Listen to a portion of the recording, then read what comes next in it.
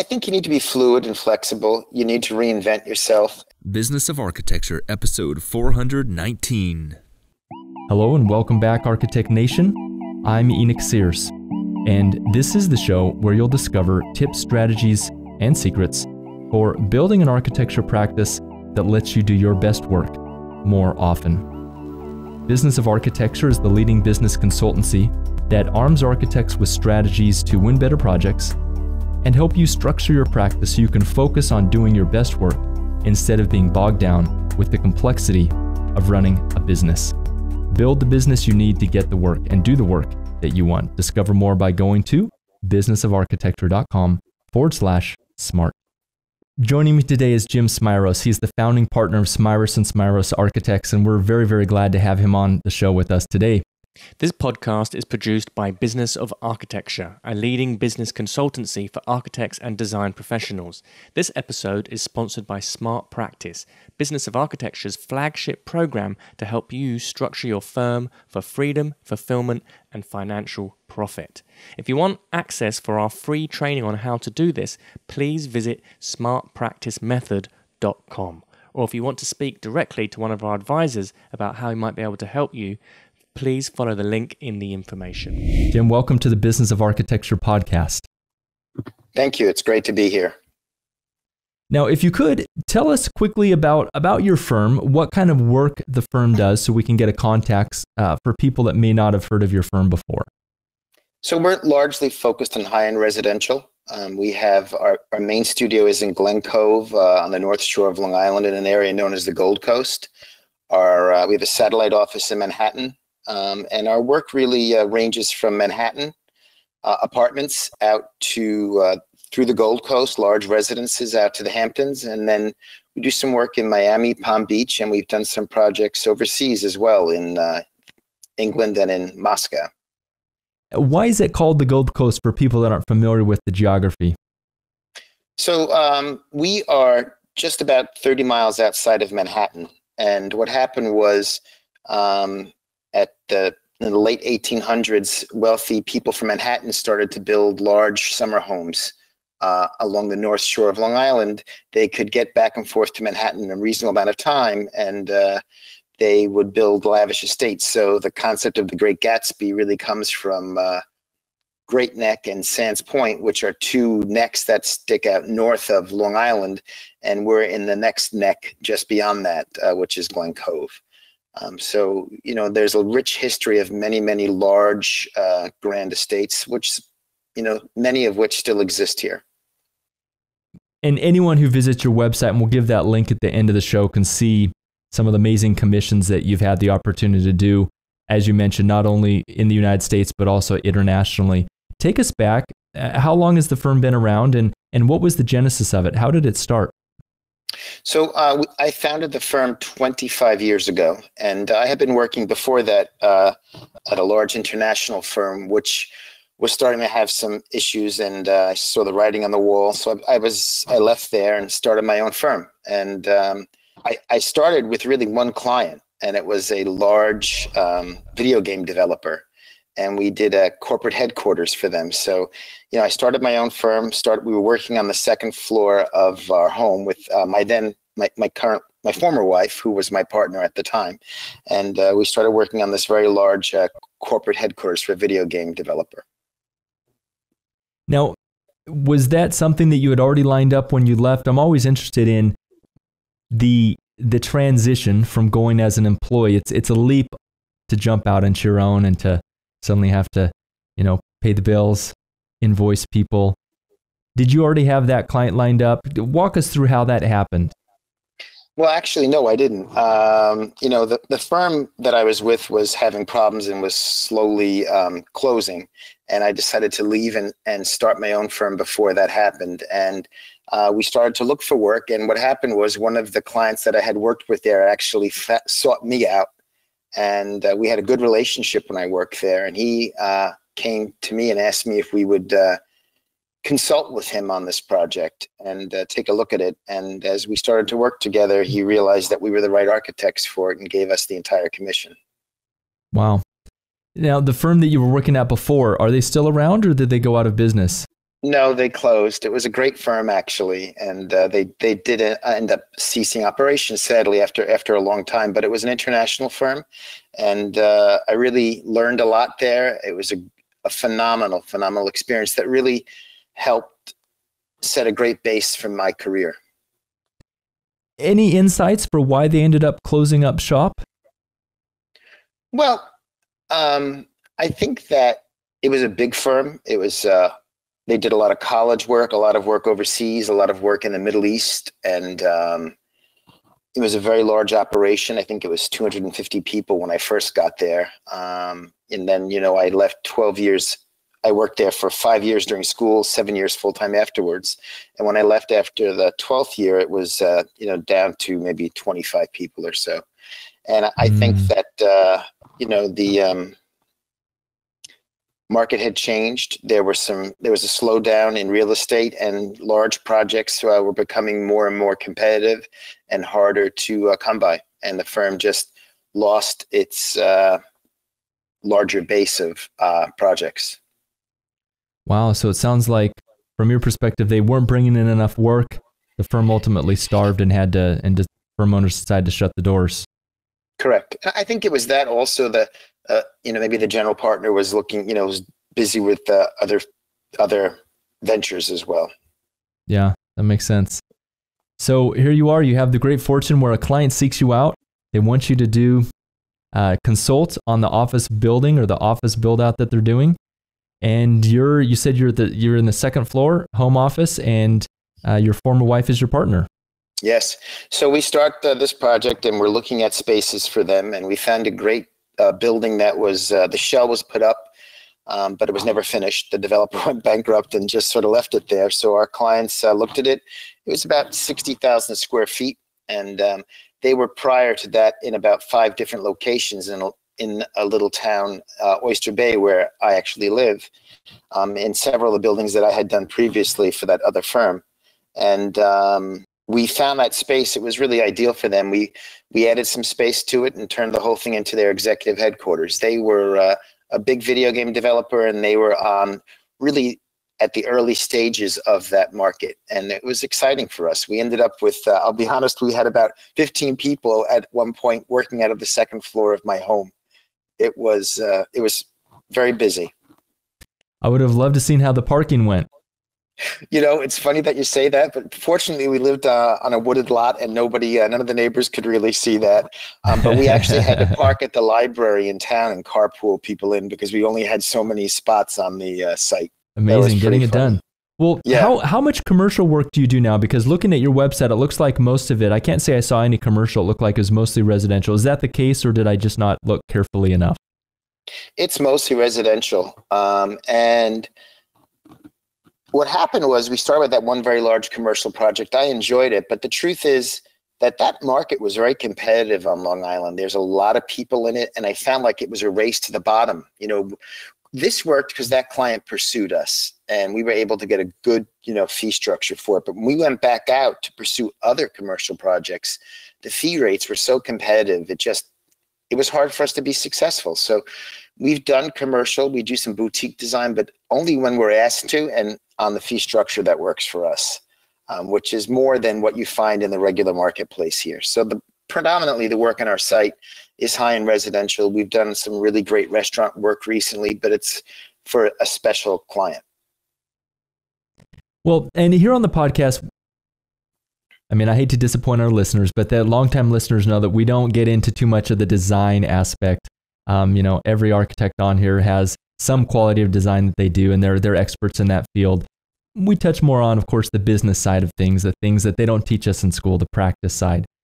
Now, running a firm for 25 years, successfully being still in business, having 15 staff members, doing these large commissions, no small feat. No small feat. So, Jim, what I'd like to know is, along the years, what would you say are some of the key lessons that you've learned about the business side of running the practice? Well, I will tell you that we had some interesting lessons and times where it came fairly close, and I would make the joke that we could hear the falls as we approached. And the first time that happened was with that same video game client. We were doing work all over the country, and what happened was they had a very successful game, and it was Mortal Kombat that was Acclaim Entertainment, and the game was tremendous, and it was so big that it attracted Microsoft and Sony into the industry, and ultimately, when those guys jumped in the pond, the ripple effect toppled our client, and so we went from having all this work to no work almost overnight. And that was a crisis, and we survived and got through it. And we did that by shifting our focus to residential very quickly and looking at the market that we were in, and something that we did well. We had done some residential for some of the key personnel at that firm, and we took that work and we actually we made a postcard that we mailed to about 10,000 people. And that first postcard actually got us a $10 million plus commission on a residence. And so we never had to really make any staff adjustments, and we just were able to, go work on that new project, which was amazing. I mean, I'm sure it's been a while, but that must have just felt good to land that project at a time when maybe the scarcity setting in, where's the next project going to come from? What a big win for the firm. It was, and it was. I was really happy to do it, and we were fortunate because with that project, that attracted other projects, and so it was scary. Having all your eggs in one basket. We were doing well. I mean, that company paid. They were even tenants of ours, and we had bought a great studio space in Glen Cove. It was an old post office building built in 1905, and we renovated it, and we occupied the third floor and let them rent the first two. And when that even went south, so.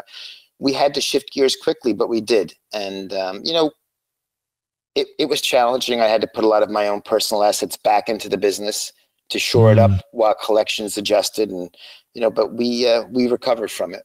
We had a few times like that over the history of the firm that have been tests of, sort of your mettle. But, and the most recent, of course, being the pandemic, here has been part of that. Yeah. That's something we don't talk about a lot, but owners, shoring up the business, like you said, putting personal assets back into the business, something that at times is required as a business owner, because let's face it, if the cash flow isn't flowing properly to pay people, keep people on staff, and be able to run the business, a lot of times we have to dip into our own pocket. Now, was your wife still a partner at that time? Did that make it easier where she was on board with putting personal assets back in, or? Yes, she was at that point. And, yeah. And it's something that we had to do, and it wasn't. We never even gave it a second thought. It just the business was important, and we put money back in to shore it up, and then that came back out again, and we were rewarded for it ultimately. And that wasn't. There was other times later where we had issues sometimes with collections. So another lesson learned was don't let your collections get too big. Generally our collections are really manageable, and they don't run more than 30 days. We had one client we were doing $100 million worth of work for, residential work, one very large project in New York and another one in Florida. And collections, the receivable became very high. And, we should have questioned it sooner, but we kept working. And it got to the point where that receivable was a major number for us. And then somebody decided that it was time to renegotiate our deal. And that was almost a crisis that was a real challenging one, but we weathered that and got through it and continued. We finished those projects, but that was a real test. Yeah. Now, in your firm, do you have middle management in the firm, or does everyone report directly to you? I'd like to understand sort of how your structure's set up. We do have middle management. So there's myself, and I have a partner who works with me. I largely do all of the marketing and the client contact, and a big portion of the design work. He does a lot of the technical pieces. He's in charge of really the studio and making sure the work gets done. And then in the studio itself, we have project architects, intermediates, and junior architects. And we try to make teams where there's a project architect, an intermediate, and a junior ideally. And as projects move around, we borrow from one team to another. Sometimes there may be one person on a project, and then when you're ready to finalize it, publish a set of CDs, you might have 5 or 6 people on it.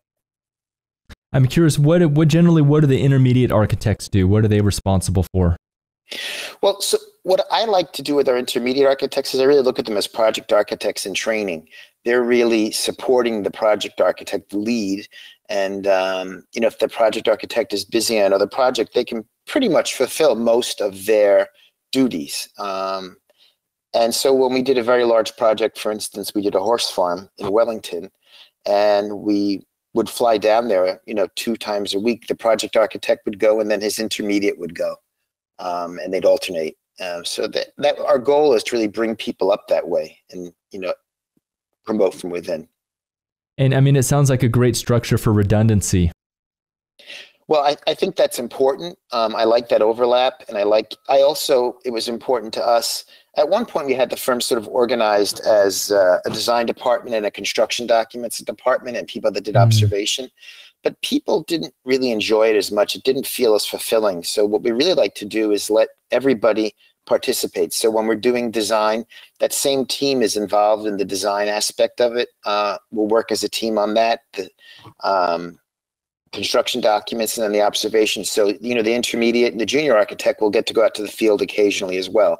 So they get a full architectural experience and education. Wonderful. So in addition, other than the postcard that you sent out, which 10,000 postcards, that's no small amount of postcards. But other than that, what other, let's say any other active marketing that you've done that has been effective for you? Yeah, we do a few things. We do advertise, and we advertise in design magazines, shelter magazines. And we do that fairly consistently. And I find that I will meet people, who have been saving those images for years. I'm almost amazed. Wow. So, I find that I don't get too often a call that says we saw your ad in this magazine or that magazine, as much as it builds brand recognition and people are aware of us. So we do that. We do email blasts. We work with industry partners to promote the business as well. When you say industry partners, help me understand, how does that work? Well, largely, we'll talk to either realtors or contractors.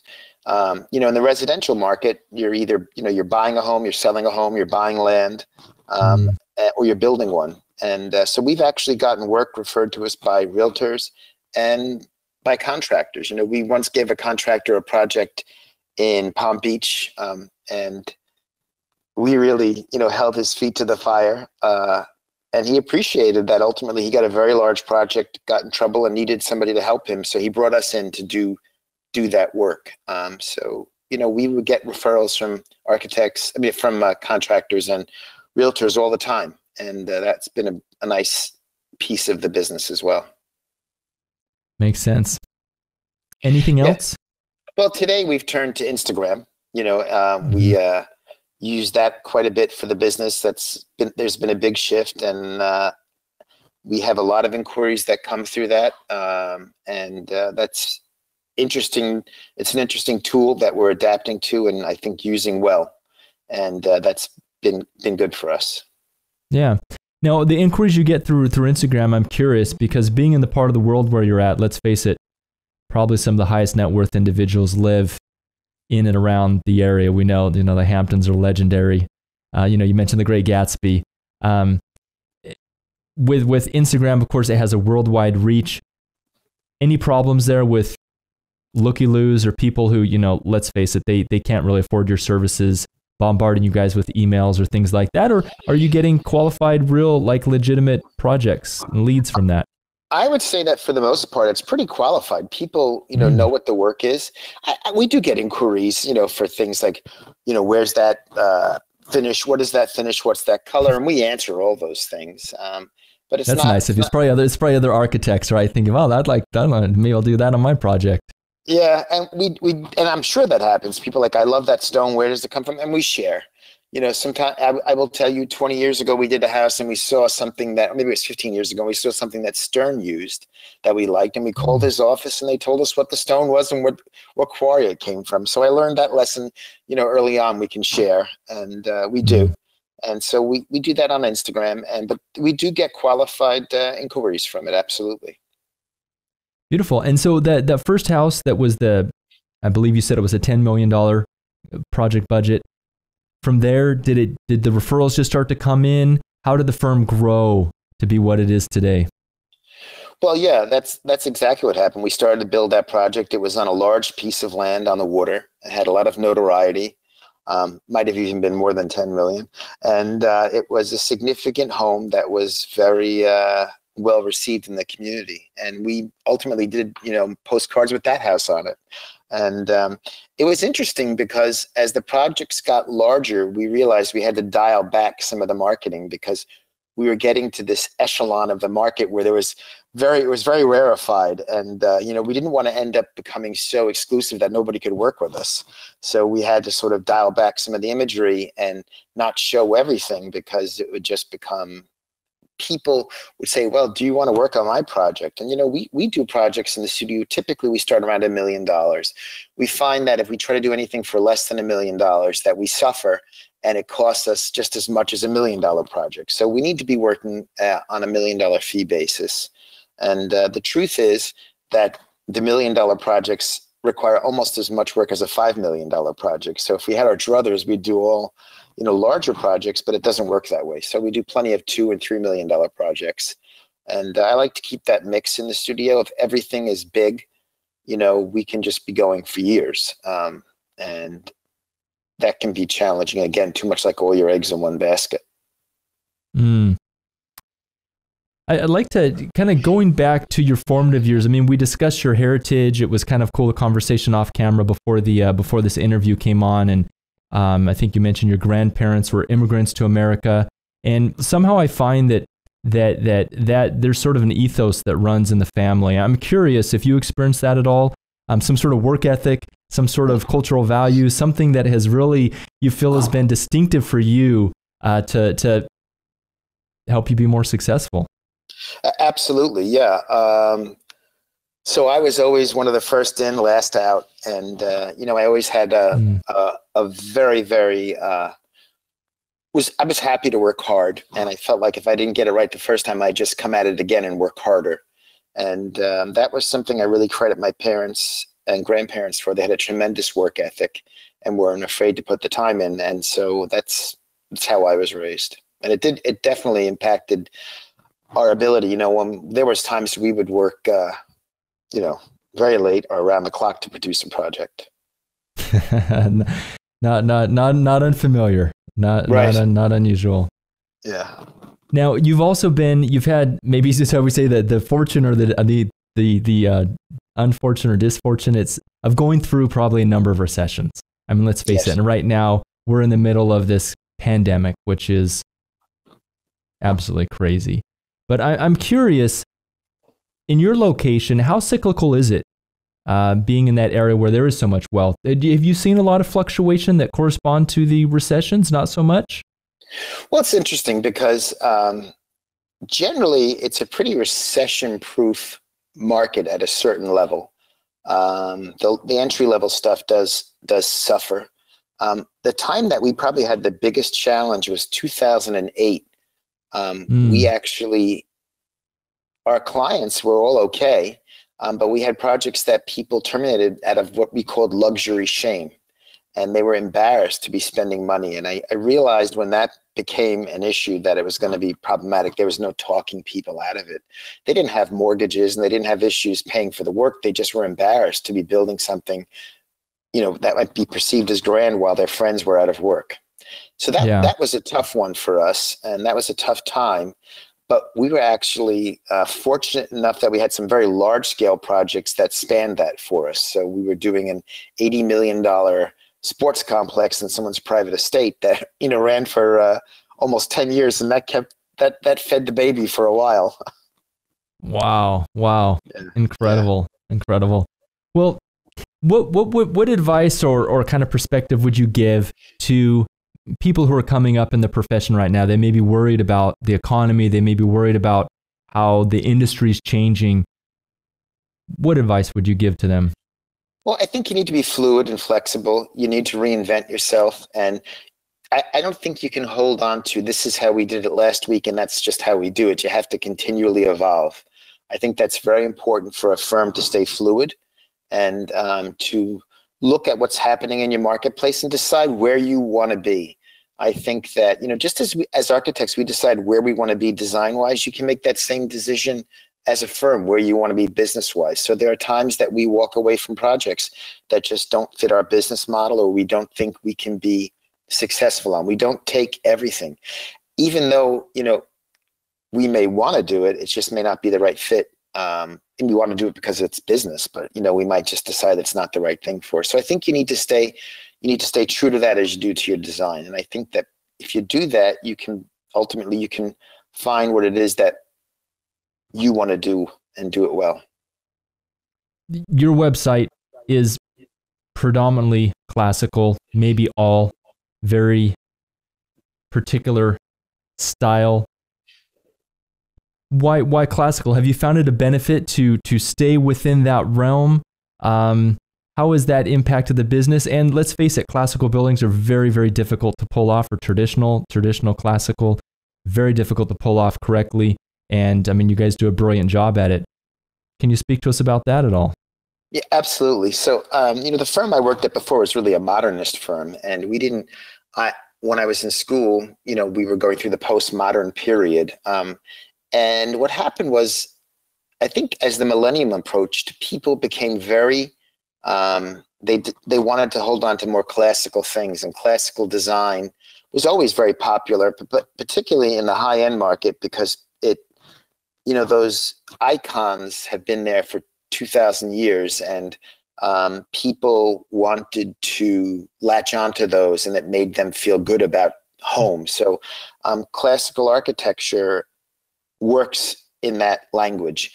Now, of course, over time that's evolved, and we do a lot more transitional interiors that are much more open. And the architecture outside is sort of a modern version of classical. It's lighter, and the homes from the street present on approach as a home that might have been there since the 20s. But then when you get inside, they're clearly new homes. And often they're waterfront homes, and on the water side, the apertures of all the windows are opened, and it presents very differently.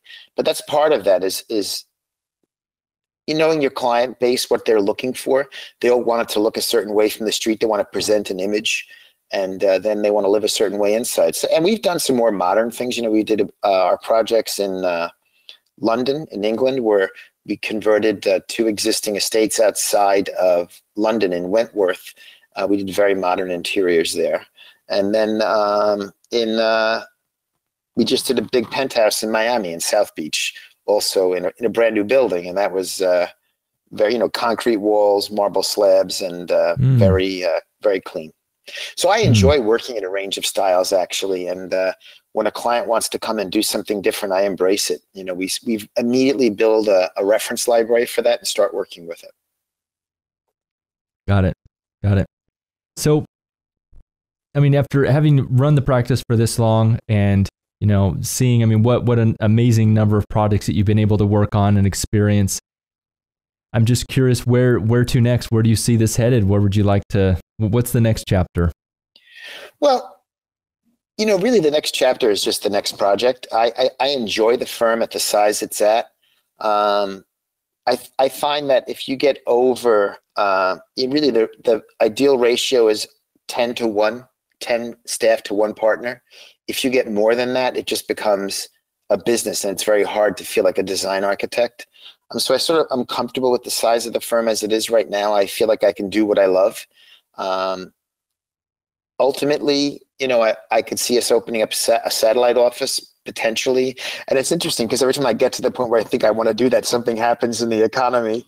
I'm a little slow and conservative, so I never quite get to that until, either the economy finally tanks or, the pandemic comes, and then you sort of think, well, maybe now's not the time to do it. So I've had that thought on a few times, but, not having offices in Florida and not having an office out in the Hamptons hasn't really stopped us from working in those areas.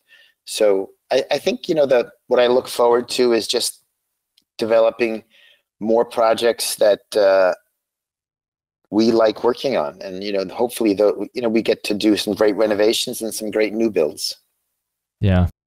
I'm curious about your sales process or the process of onboarding a new client, engagement with a new client. Can you walk me through the steps just briefly? I'm curious, is it a thing where they kind of understand the scope of your fees that you'll be charging them? You send them a proposal. Do you like to agree on the proposal in person? How do you run that? Because let's face it, these people are very wealthy. They probably have their pick of people they'd want to work with. Do they come to you knowing that they want to use you, or are a lot of times you're in a competitive situation?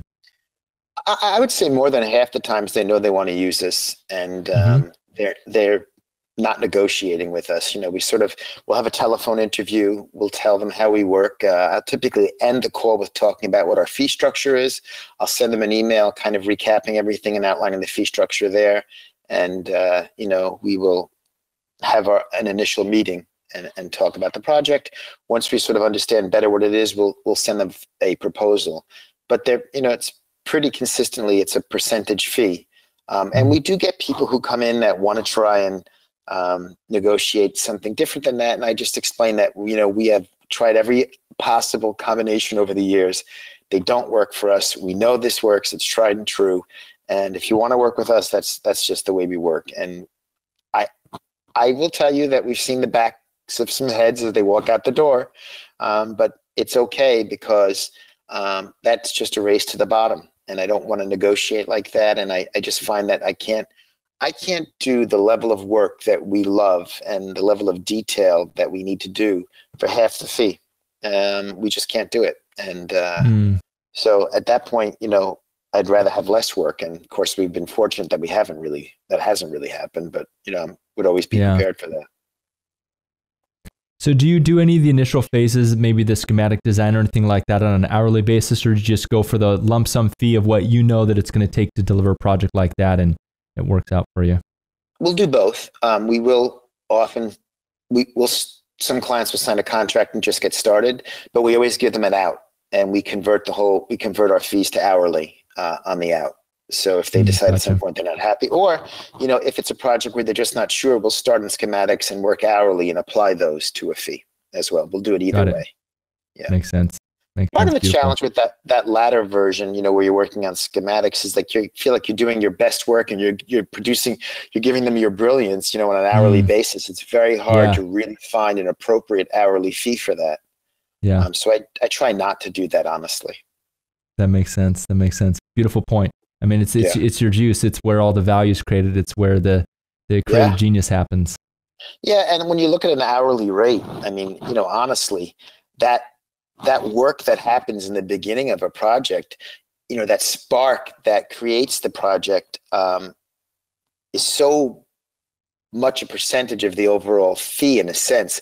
Sure, we've got to select all the finishes and we've got to work everything out, but that all comes after sort of figuring out what the project is going to be. I enjoy that initial part, but really all the history of your work, everything you've done, all the time everybody in your office has spent, all the travel you've done, all affect that first perspective on the project. And if you're not really properly rewarded for that and you're giving your work away on an hourly basis consistently there, I think that it's just giving up your genius sort of for a low number. Makes sense. Well, Jim, thank you for joining us here on the Business of Architecture podcast today. It was a pleasure. Happy to talk about this, and always enjoy the opportunity to speak about the business of architecture. So thank you for having me. You're welcome. Great.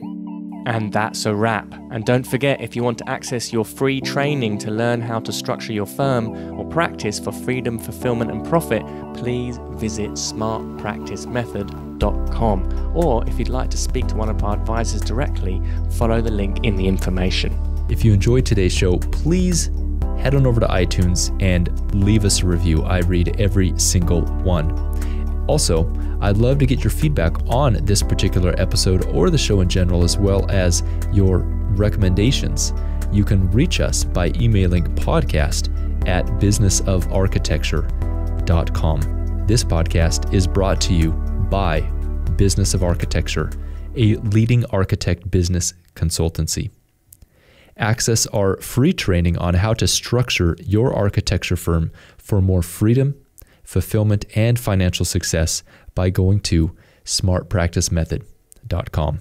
The views expressed on this show by my guests do not represent those of the host, and I make no representation, promise, guarantee, warranty, pledge, contract, bond, or commitment except to help you conquer the world. Carpe diem.